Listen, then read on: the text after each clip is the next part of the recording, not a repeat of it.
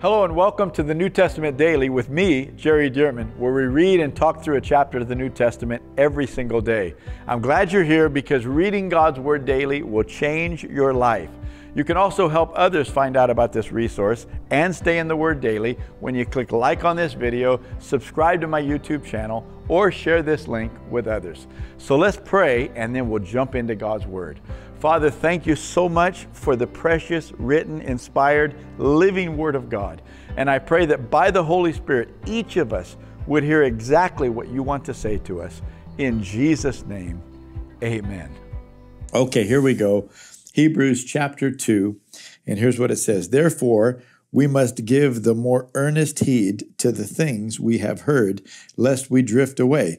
So again, he's talking to the writer of Hebrews, which nobody knows for sure. Some people think it's the Apostle Paul. Others think it's Barnabas or some other writer back in the day. It seems evident that this is pre-destruction of Jerusalem, before the temple was destroyed, because it talks about animal sacrifice and such that happened at the temple. But the writer of Hebrews, as we will refer to him, is saying now to primarily Jewish believers or Hebrews, he's saying to them, hey, look, this new life that we have in Christ, in essence, is a better life. This is a better covenant. This is a better deal, if you will, that God has made with us than even he made with Abraham, Isaac, Jacob, David, Moses, etc. And so he says here, therefore, we must give the more earnest heed to the things we have heard, lest we drift away. Talking about to the gospel, to this new covenant. Verse 2, for if the word spoken through angels proved steadfast, and every transgression and disobedience received a just reward, how shall we escape if we neglect so great a salvation, which at the first began to be spoken by the Lord and was confirmed to us by those who heard him? So let's just stop right there.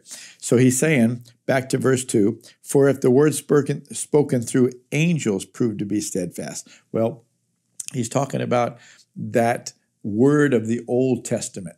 Of course, it wasn't called the Old Testament back in that day because they didn't yet have a New Testament or a new book of the Bible that we call the New Testament, which is made up, of course, of 27 different books.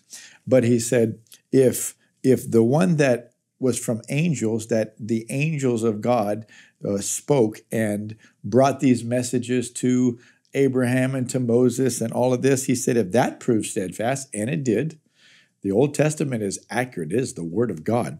In fact, it's the only scriptures that these New Testament apostles, the apostles in Jerusalem, Peter, James, John, and the others, and Paul and Barnabas and Silas and others, the Old Testament, what we call the Old Testament today, that's the Bible they had. That's when the Bible says they preached the Word. That's the Word they preached, because the New Testament was yet to be written.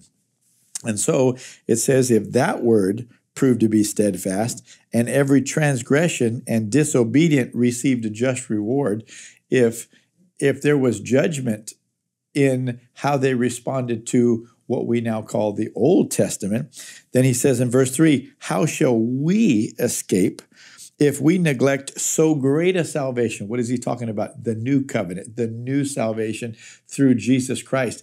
The Messiah has now come. He has died on the cross. He has paid for the sins of the world. He's been raised from the dead. And now we can be born again.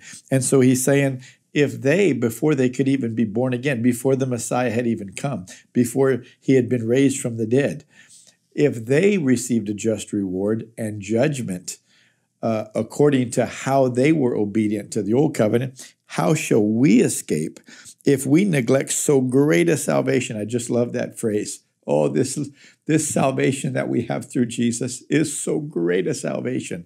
How shall we escape if we neglect so great a salvation, which at the first began to be spoken by the Lord? So Jesus is the one that first began to preach the new covenant gospel, the gospel of the Lord Jesus Christ. And then it was confirmed by those who heard him. Well, talking about the 12 apostles, of course, save Judas and Matthias, took Judas' place. But those 12 apostles who were with Jesus and heard directly from him, then they began to preach it. Verse 4, God also bearing witness. Notice this, what Jesus preached, what the apostles preached, God also bearing witness, both with signs and wonders, with various miracles and gifts of the Holy Spirit according to his own will. So here the writer of Hebrews is saying, look, how can we escape? Because the Old Testament, those people were judged according to their obedience. But now the Son of God himself has come to preach this New Testament gospel. The apostles corroborated it and continued preaching it. But God in heaven has has established it by pouring out signs and wonders and gifts of the Holy Spirit to confirm that this New Testament gospel of Jesus Christ is valid and true and indeed the Word of God. So he's saying you can't get around it. God has already corroborated this, and we better pay attention to it.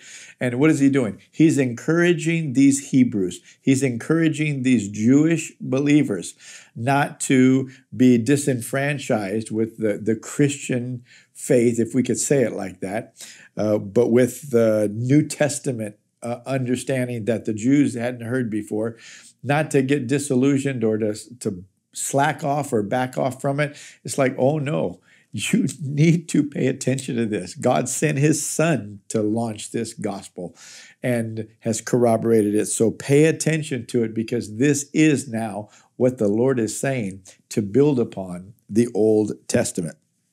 Not to eradicate the Old Testament, but to build upon it. In fact, the New Testament fulfills the Old Testament. So the Lord didn't come, Jesus didn't come to abolish the Old Testament, but to fulfill it.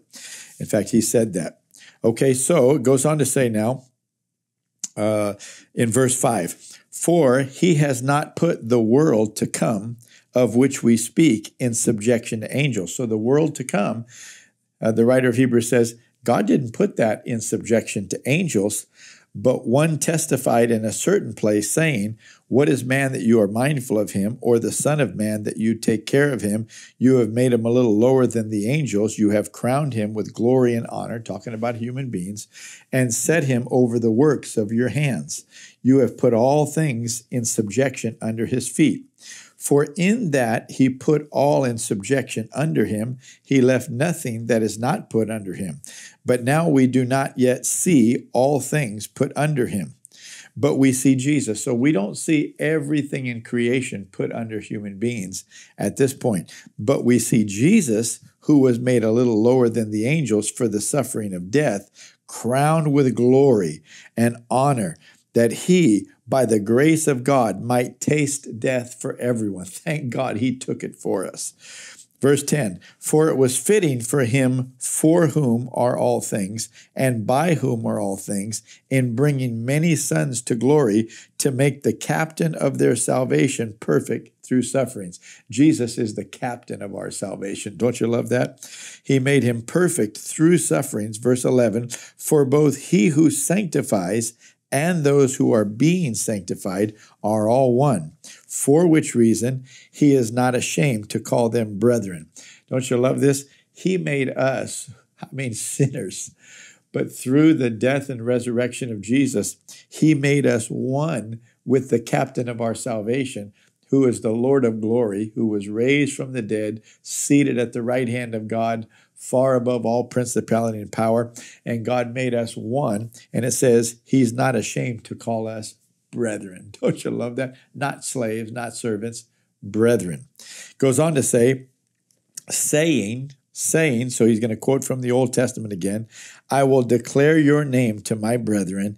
In the midst of the assembly, I will sing praise to you.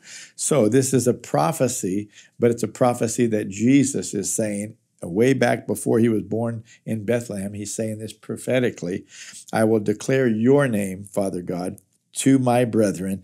In the midst of the assembly, I will sing praise to you. And again, I will put my trust in him. And again, here am I and the children whom God has given me. I remember when Jesus was praying for his 12 apostles in John 17, he said, Father, those whom you gave to me. And he was talking about his own 12. So it goes on to say in verse 14, inasmuch then as the children have partaken of flesh and blood, he himself likewise shared in the same, that through death, oh, I just love this, talking of Jesus, that through death he might destroy him who had the power of death, that is the devil, and release those who through fear of death were all their lifetime subject to bondage. I just love this. Let me read it again. Inasmuch then as the children have partaken of flesh and blood, he himself likewise shared in the same. So, talking about the children, I believe this is talking primarily focusing on the Jewish people. These are the children of God. You remember Jesus when the Syrophoenician woman came to him who was not Jewish, and she had a demonized daughter, and she was begging the disciples and begging Jesus to deliver her daughter from this demon. Well, Jesus said it's not good to take the children's bread and give it to the little dogs. The children were the Jews who had a covenant with God through Abraham. And Jesus says it's not good to take the children's bread. He called healing and deliverance the children's bread. And so here it says, inasmuch then as the children have partaken of flesh and blood, he himself likewise shared in the same. Jesus became a human being, flesh and blood, that through death, so that through death, he had to become a human being so that he could die in exchange for sinful human beings. He was a sinless human being dying for sinful human beings. So it says that through death, he might destroy him who had the power of death. Satan had the power of death before this, that he might destroy him who had the power of death, that is the devil, and release those who through fear of death were all their lifetime subject to bondage. That's all the sinful humanity. Verse 16, for indeed he does not give aid to angels, but he does give aid to the seed of Abraham. Don't you love this? He does not give aid to angels, but he does give aid to the seed of Abraham. Therefore, in all things he had to be made like his brethren, that he might be a merciful and faithful high priest in things pertaining to God, to make propitiation for the sins of the people.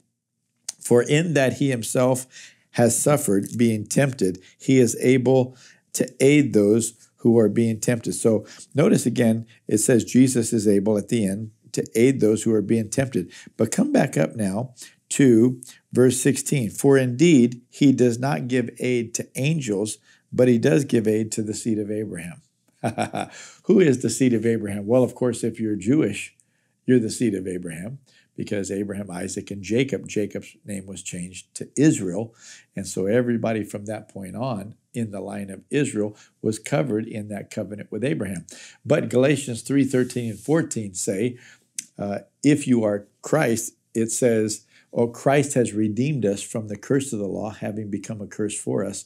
For it is written, cursed is everyone who hangs on a tree, that the blessing of Abraham might come upon the Gentiles in Christ. And it goes on to say in the 29th verse, and if you are Christ's, then you are Abraham's seed and heirs according to the promise. So Gentiles here are included. If they're in Jesus, Jesus is Jewish from the descendancy of Abraham. If you're in Jesus, then you now have inherited this blessing, the blessing of the covenant through Abraham, through the Lord Jesus Christ. And so once again, indeed, he does not give aid to angels. See, angels, you think they're much higher than you, but no, God doesn't give aid to angels, but he does give aid to the seed of Abraham. He's in covenant with the seed of Abraham, and that includes we Gentile believers. Verse 17, therefore, in all things, he had to be made like his brethren. Jesus had to be made like us, like a human being, that he might be a merciful and faithful high priest in the things pertaining to God, to make a propitiation, a sacrifice for the sins of the people. For in that he himself suffered, being tempted, he is able to aid those who are being tempted. So, like it's going to say in the 4th chapter, the 16th verse, Jesus was made a human being, and he was put right in touch with what it feels like to be a human being, the temptation, everything. Thankfully, he never sins, so he could still be the replacement for us on the cross. However, he did feel the pressure, the temptation. He felt the weakness of the flesh. Even in the Garden of Gethsemane, he said, not my will, but yours be done. Father, if it's possible, let this cup pass from me. My soul is exceedingly sorrowful, even to death. He was feeling it. Of course, that's the cross. None of us have gone through anything like that before. However, he felt what it was like to be a human being, pressured and tempted to do his own thing. And thankfully, he didn't do it. But at least he is in touch with, and as we'll read, he sympathizes with our weaknesses. And so the Bible says that this gave him the ability to be a sympathetic and empathetic high priest who is in touch with our infirmities. Praise God. Well, as you can see, there's a case being built here, line upon line, precept upon precept. And as we flow through this, you're going to see how this relationship with this Jewish man who died on the cross for us, is the Messiah, was raised from the dead.